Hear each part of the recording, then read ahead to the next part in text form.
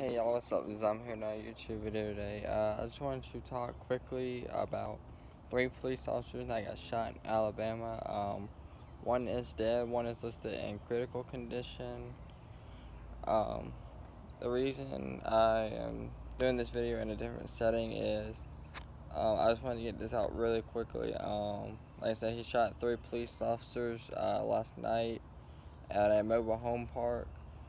This happened about 5 miles from a campus, so I wanted to get him out, get his profile out as quickly as possible. His name is Grady Wayne Wilkes. Now, if you see him, definitely do not approach him. He's definitely armed, dangerous. He has bulletproof armor on. He has helmet on. He's wearing camouflage. So, like I said, even if you have a gun, do not try to approach him. Like I said, this happened at a mobile home park. The police there were responding to a domestic disturbance.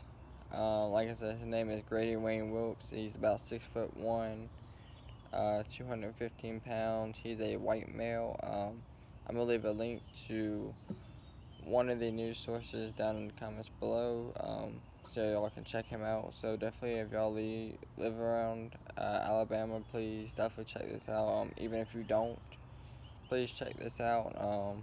Hopefully somebody knows something, they get this guy caught. But like I said, his name is Grady Wayne Wilkes. I'm going to leave a link to one of the news sources in the comments below. Please check it out, and let's help get this guy caught. Thank y'all for watching.